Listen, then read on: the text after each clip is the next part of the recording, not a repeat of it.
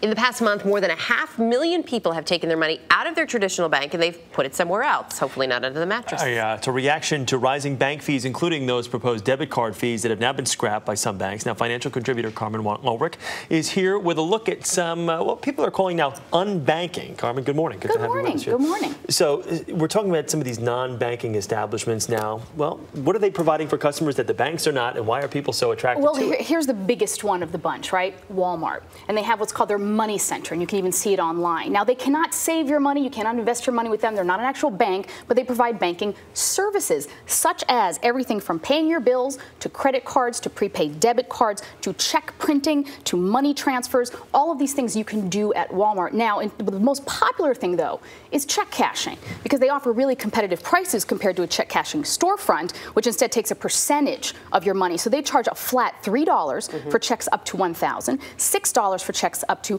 $6,000. So that's very, very competitive rate compared to check cashing storefronts. FDIC insured? I've always wanted to say that. I like that. No, this would actually not be the right time to say that. That is for savings, and that's something they can't do. Now, Walmart did file for a banking charter several years ago, so they could provide full banking services, but they did not get that charter. Yeah. However, it's been reported they do have it in Canada and Mexico. So I have a feeling that they'll be back, because this is very big business. Who else is? I actually, literally yesterday, I got my mail, and my husband got a thing from Target saying, hey, we have a new debit card. I didn't open it up, I admit. I thought, what is this? And I put it in the recycling.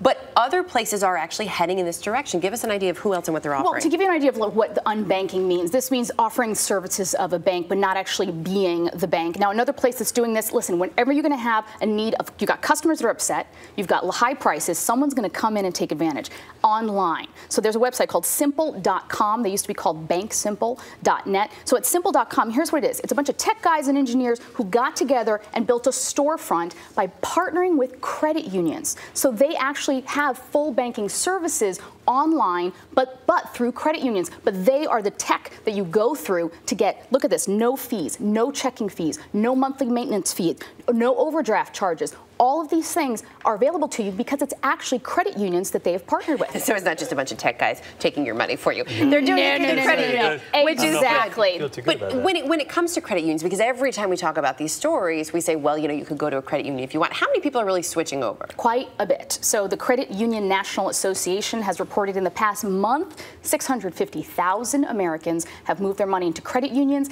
And in terms of bank transfer day, which you know I was here talking about that, this past Saturday, some local branches had 700 new customers in one day. Wow. It's a lot. If you think of your local credit union community bank, they must be lining up in the streets. Outrageous. Absolutely. So when are banks, if they haven't taken notice already, when will they start to take notice of this? This is a mass exodus. Well, they have taken notice because, I'm of course, talking remember, about really they repealed those debit card fees that they were testing out. We're just talking about $5 a month. We have to see.